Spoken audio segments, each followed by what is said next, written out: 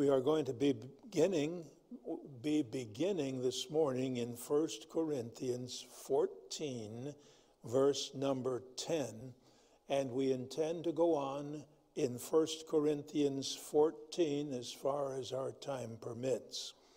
We're looking at the superiority of prophecy in chapter 14. At the time 1 Corinthians was written, speaking in tongues was the least of all the spiritual gifts, and prophecy was superior to speaking in tongues. Because of the abuse of the gift of tongues in the church at Corinth, Paul wrote 1 Corinthians 14 to regulate its use in the church services. Remember that when 1 Corinthians was written, tongues and prophecy had not yet ceased. They would continue to be given for another 30 to 40 years. Even though the gift of tongues has since ceased, it is good for us to study these regulations because, as independent Baptists, we are constantly bombarded by those who believe that tongues are for today. Whenever we discuss the subject of speaking in tongues, we must be careful to remember that in the Bible, speaking in tongues was speaking in foreign languages. It was not some unintelligible gibberish. It was the ability to speak a foreign language without having ever studied it. The gist of our text is this: prophecy was superior to speaking in tongues because it edified the entire local church and not just the individual who understood that language. We have seen that because of its superiority, love is what really ought to be sought. But if someone is seeking after spiritual gifts, of all the 9 sign gifts which were given at this time, the one to seek was prophecy. Verse 1 said, "Follow after charity and desire spiritual gifts, but rather that ye may prophesy." We should remember, however, that gifts were distributed by the Holy Spirit in accordance with the will of God. So while you might like to have one of these gifts, if God the Holy Spirit didn't give it to you, you're not likely to get it. You understand that? Other people should understand that. We've also seen that speaking in a foreign language edifies no one who cannot understand it. Verse 2 says, "For he that speaketh in an unknown tongue speaketh not unto men, but unto God. For no man understandeth him, howbeit in the Spirit he speaketh mysteries." We have furthermore seen by contrast that prophecy edifies, exhorts, and comforts. But he that prophesieth, speaking unto men to edification and exhortation and comfort. In addition, we've seen that speaking in a foreign language which is not understood by the listeners edifies only the speaker, whereas prophecy edifies the entire church. He that speaketh in an unknown tongue edifieth himself. How can that be? He knows what he's saying. He understands what he's saying. It's not some mumbo-jumbo gibberish. It's a language that he knows. But he that prophesieth edifieth the church. Then we saw that in order that the church might be edified, unless an interpreter or translator is present, Paul would rather that they all prophesy rather than speak in a foreign language in a church service. "I would that ye all spake with tongues, but rather that ye prophesied." I wish you all had the gift of speaking in tongues, but I rather that you all had the gift of prophecy. For greater is he that prophesieth than he that speaketh with tongues. Notice the phrase, except he interpret, unless he translates, that the church may receive edifying.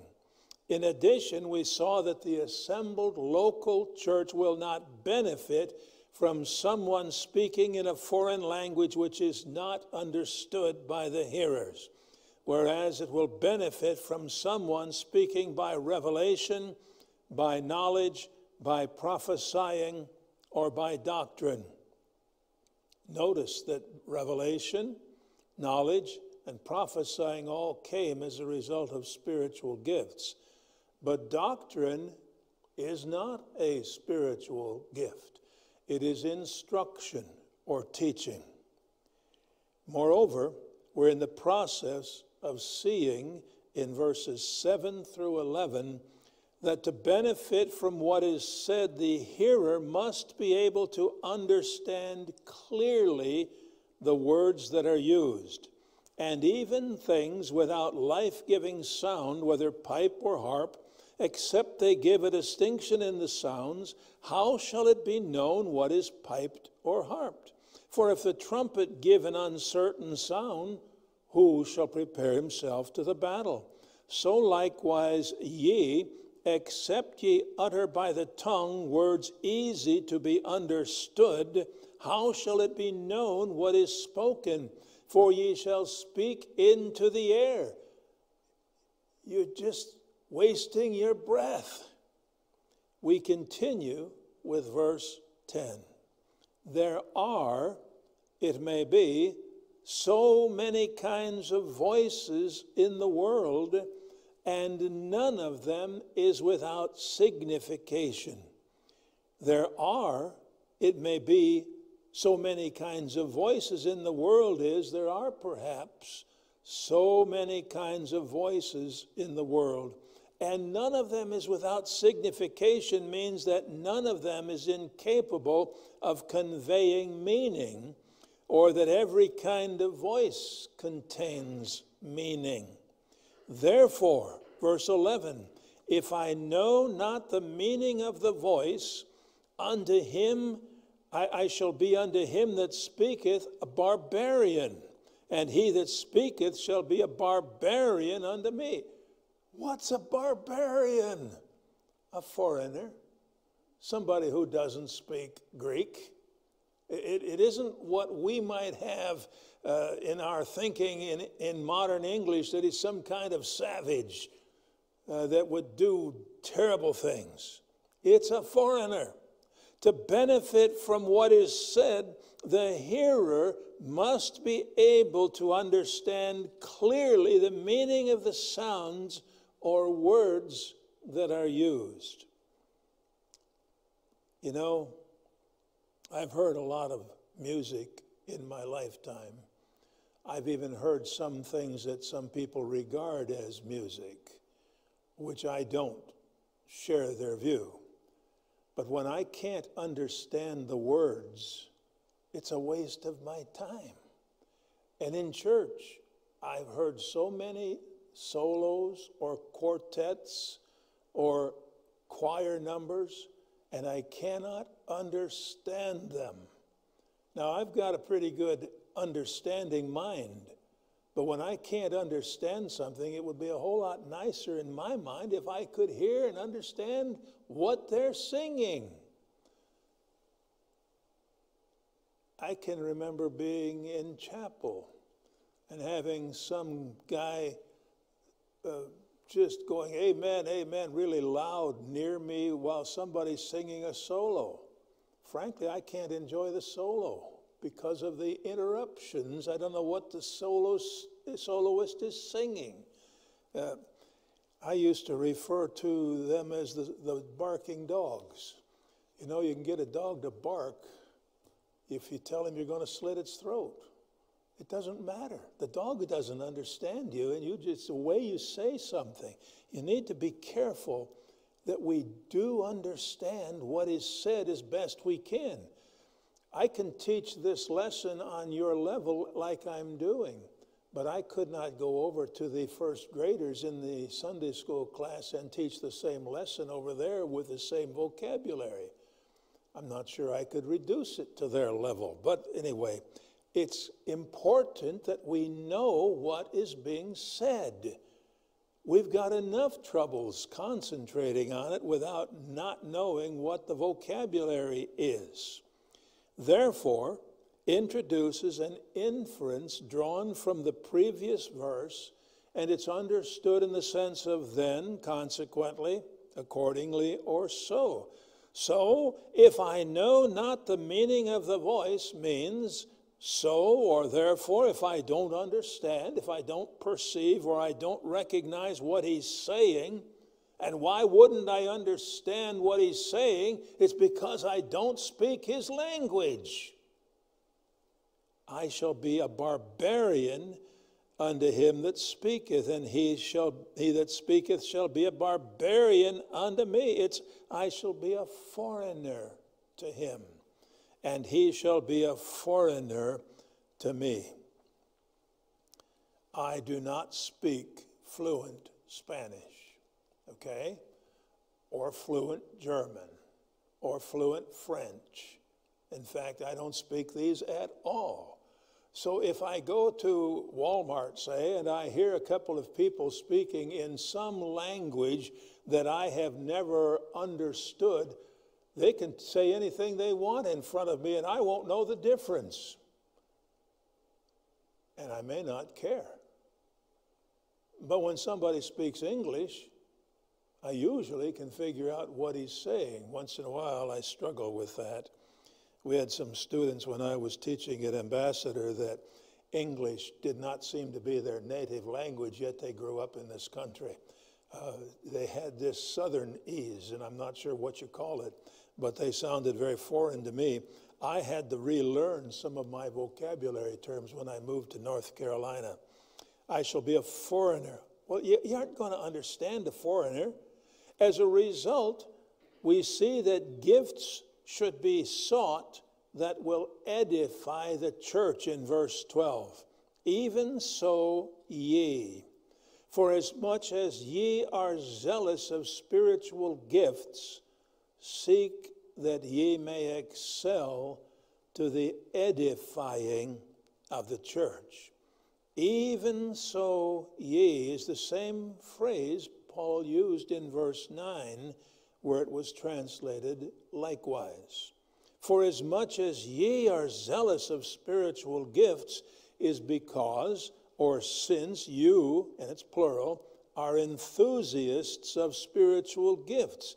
It indicates that the Corinthian believers really wanted to have spiritual gifts. Seek that ye may excel to the edifying of the church. Suggests be seeking the edifying or the edification of the church. The Corinthian believers were being counseled to be seeking the spiritual gifts which would result in the edification of their local church. As we continue, we see that one who speaks in an unknown tongue must pray that he can interpret, because it will do nobody any good if he cannot be understood. Therefore, for this reason, let him that speaketh in an unknown tongue pray that he may interpret. Let him that speaketh in an unknown tongue suggests the one who is speaking in a foreign language must pray. An unknown tongue means in a language which is unknown to the hearer, not unknown to the speaker, unknown to the hearer, not in some heavenly or Holy Ghost language which is unknown to everyone. Pray that he may interpret, pray that he may translate. The one speaking in a tongue or language may not speak the language as his audience. If he cannot translate what he's saying into the language of the audience, the people in the audience will not understand him. Now, it does not make sense that if he can speak in their language, he would be speaking to them in a language they do not understand. Rather, he would be speaking in the church service in a language they would understand. But if he can only speak in a language his audience does not understand, he must pray for the ability to translate whatever he has to say into the language spoken by the church people. It is not suggesting that he does not understand what he's saying. He understands it, but his audience doesn't because of a language barrier. We see next that Paul will pray, sing, bless, and give thanks so that others might understand him. We see this in verses 14 through 17. For if I pray in an unknown tongue, my spirit prayeth, but my understanding is unfruitful. If I pray suggests if I would pray. In an unknown tongue suggests in a foreign language, a language which is not known to someone who's hearing him pray. Of course, God hears his prayers and understands him regardless of the language in which he prays. My spirit prayeth means my spiritual gift is praying. Paul is uttering or expressing his thoughts and feelings, but not in a language understood by those who are with him. He's exercising his spiritual gift of tongues or languages under the influence of the Holy Spirit. He understands what he's praying, but no one other than God does. The phrase, my understanding is unfruitful. It's literally the understanding of me. It means by this, people's understanding of me or people's understanding of what I am praying. It doesn't mean that my understanding, that I don't understand it. It means my audience doesn't understand it. And if that's the case, if somebody is praying in a language the audience doesn't understand, it is useless or unproductive. It's producing no fruit because the people who hear him pray do not understand what he's praying.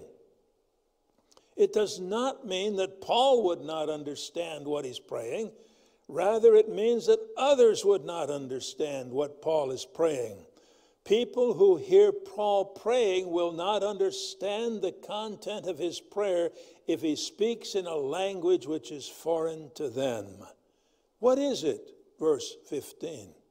I will pray with the Spirit, and I will pray with the understanding also.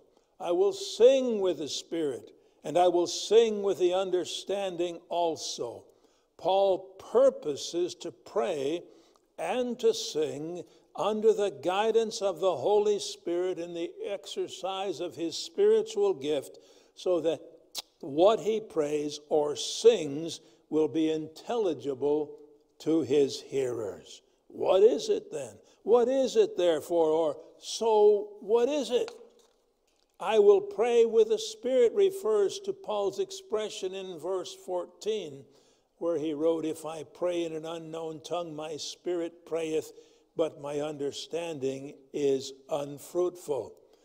And then the phrase, and I will pray with the understanding, denotes with the faculty of physical and intellectual perception. And it means I will pray with the mind. In saying this, Paul is not speaking of his own mind or his own understanding, but of the understanding of others who are present and hear his prayer. I will sing with the Spirit, and I will sing with the understanding also. I will sing means that Paul will sing perhaps to the accompaniment of a harp, or he will sing praise. Its future tense indicates his commitment to singing, not only with the Spirit, but also with the understanding. Paul will continue to sing praise with the Spirit, but he will always sing praise so that others might understand the praise he is singing. Similarly, if a musical group or soloist does not pronounce the words so that the audience can understand them, the audience misses some of the benefit it might otherwise have experienced. Verse 16, else, when thou shalt bless with the Spirit, how shall he that occupieth the room of the unlearned say amen at thy giving of thanks, seeing he understandeth not what thou sayest? In verse 16, Paul indicates that no one will be able to agree with the speaker unless he understands what the speaker is saying. Else is for otherwise. When thou shalt bless with the Spirit indicates that someone would say something which commends God in the sense of speak well of God, praise God, or extol God, but he would say it in a way which is foreign to the hearer. When introduces a condition. In Greek, this word is translated when is ordinarily translated if, and should be understood in the sense of if in this verse. When or if thou shalt bless, when or if you will give thanks with the Spirit, suggests with the Spirit only, but not with the understanding. This blessing is not understood by others. It is in his exercise of his spiritual gift of tongues or of languages that he's giving this blessing which no one else who is present can understand. The question then is, how shall he that occupieth the room of the unlearned say amen at thy giving of thanks, seeing he understandeth not what thou sayest? How shall he say amen? In what way shall he say the amen? In what way is this person going to be able to affirm the content of this prayer? Now, this phrase, he that occupieth the room of the unlearned, is speaking simply of someone who does not understand the language in which the blessing or giving of thanks has been expressed. He's unlearned in this foreign language. In other words, he doesn't understand it. You may very well be unlearned in Russian. I am. You may be unlearned in English. Then you're not going to understand the word I'm saying, okay? You're probably not unlearned in English, but it may be the only language in which you are not unlearned, because it's the only language you may have ever studied. Maybe you studied something in high school or college that was required. Then you're not alone in English. He that occupieth the room of the unlearned is the one who does not understand the language in which the blessing or giving of thanks has been expressed. At thy giving of thanks suggests at your rendering of thanks or at your thanksgiving, and suggests that bless at the beginning of this verse is understood in the sense of giving of thanks. We ask the blessing on our food. We are actually saying thank you to God for giving us this food. To answer this question, what we need to know is that the hearer cannot affirm what you have said in some language he does not understand. We understand this. It seems so juvenile to keep saying these things, but apparently it was necessary for the Corinthian believers. For thou verily givest thanks well, but the other is not edified. For thou verily givest thanks well is for indeed you are giving thanks well, but strong contrast to thou verily givest thanks well. The other speaks of the person who occupies the position of the unlearned in the previous verse, or the one who does not understand what is being said because of the language barrier. He's unlearned in this foreign language because he does not speak it and never studied it. The other is not edified. It means that he's not being helped to improve his Christian life in the sense that he's not strengthened or he is not built up. Have you ever been to a church service where you did not feel like you were edified or built up in the faith? We all have been. Don't you wonder why people keep going to churches like that where there is no content? So what are their minds doing? Maybe their minds are just not paying much attention and are doing something else. Who knows? Although Paul exercises the gift of languages more than any of the Corinthian believers, he would rather speak in the church in a way which others can understand what he says. I thank my God, I speak with tongues more than ye all. Yet in the church, get that? He's not speaking with tongues in the church necessarily. I had rather speak 5 words with my understanding, that by my voice I might teach others also, than 10,000 words in an unknown tongue or in an unknown language. Brethren, be not children in understanding, howbeit in malice be ye children, but in understanding be men.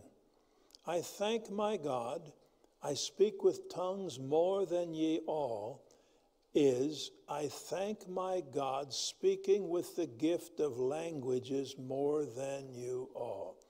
What is this gift of languages? Remember, it's the ability to speak a foreign language without having previously studied it.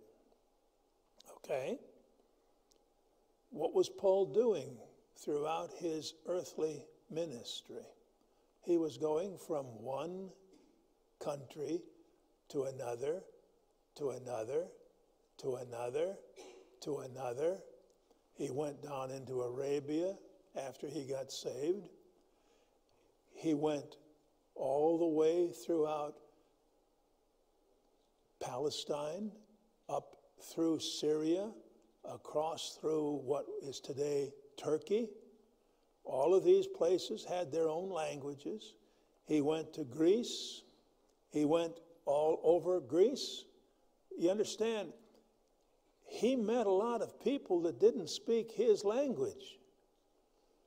He spoke with languages more than the Corinthian believers spoke with languages. They stayed put most of the time. More than ye all.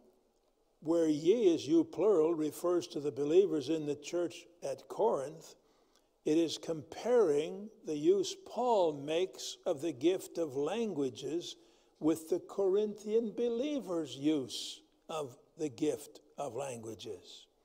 Yet in the church, I had rather speak 5 words with my understanding, that by my voice I might teach others also, than 10,000 words in an unknown tongue. Yet introduces a strong contrast to what was stated in verse 18. It's the word ordinarily translated but. In the church means in church, in a congregational meeting, or in an assembly of believers. I had rather speak is possibly understood in 2 ways. I'll explain them both, and then I'll tell you which one I prefer.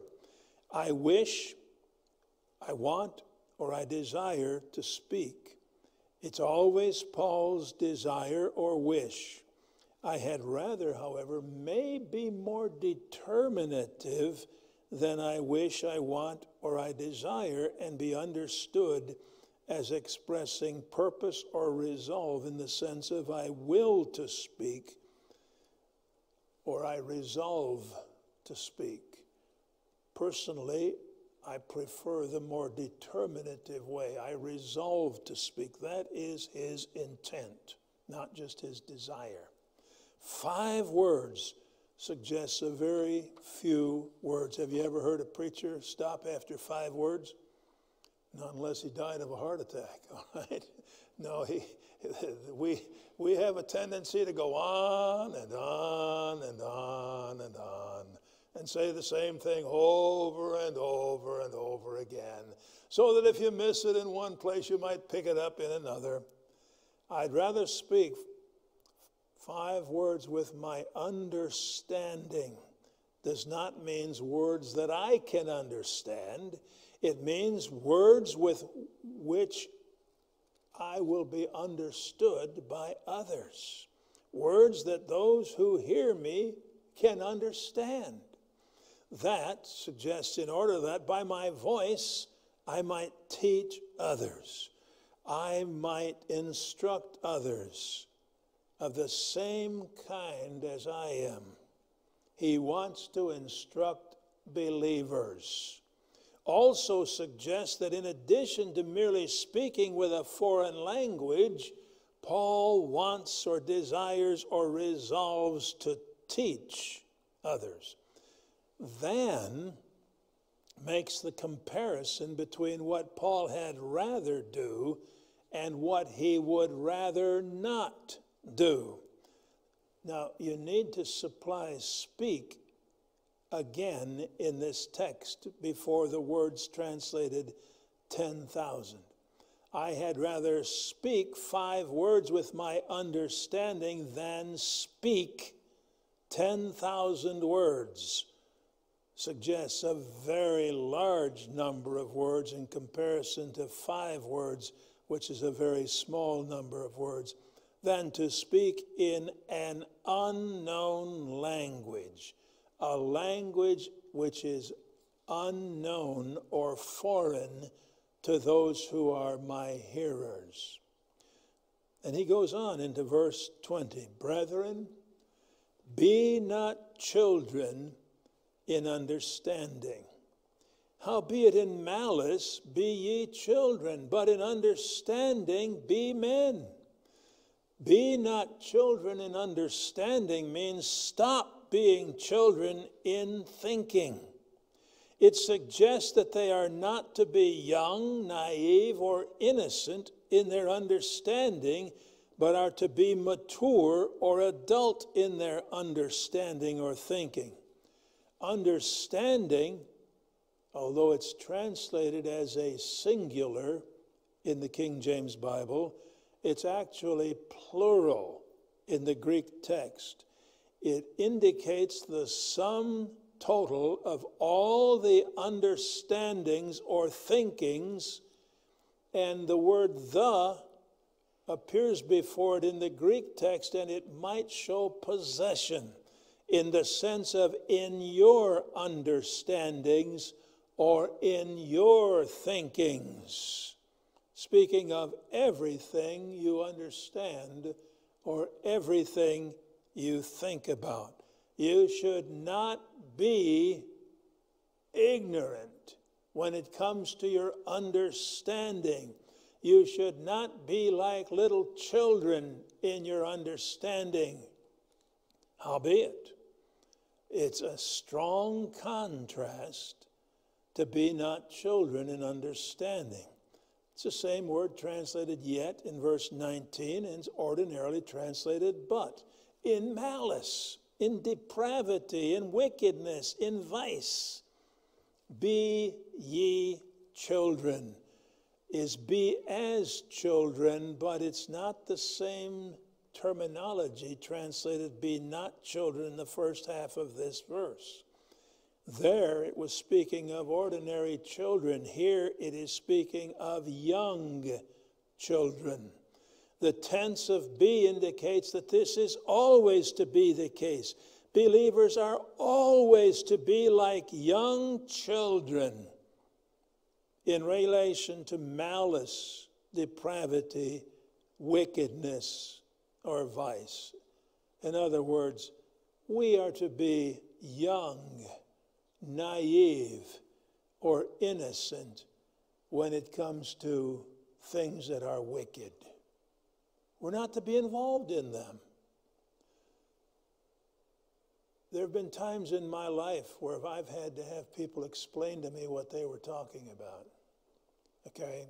Be careful. It's nice to be innocent and ignorant of some things. It bothers me when I hear some preachers talk an awful lot about a bunch of vices. And I mean by vices, not the kind of thing you'd use to hold something you're working on in a workshop. But I mean by that things that are sinful practices that people have. It bothers me to hear them know so much about these things, and I've been around a long time. I don't even know what they are all about. I don't know some things. I'm glad I don't know. Ignorance might be bliss. We don't need to know all the ins and outs of what wickedness is. We're told here, be children, be young children in malice, in wickedness. But in understanding, again, understanding is plural, with the word the before it in the Greek text. In your thinkings or in your understandings, be men, full-grown, mature, adult.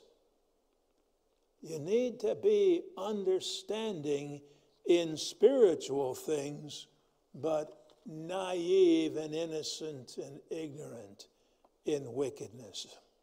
Due to the abuses of the gift of speaking in tongues, the Apostle Paul found it necessary to lay down some regulations or limitations regarding the use of the gift of tongues in the local churches. If these regulations were enforced today, even present day speaking in tongues or speaking in gibberish would cease. You and I should never get involved in the modern day speaking in tongues in any way. We're going to have to stop here, but we will go on with the regulations or limitations in our next lesson. Let's pray together. Our Father, we thank you that we have the privilege of studying this portion of thy word. It's often misunderstood. Help us to understand it and practice it in Jesus' name. Amen.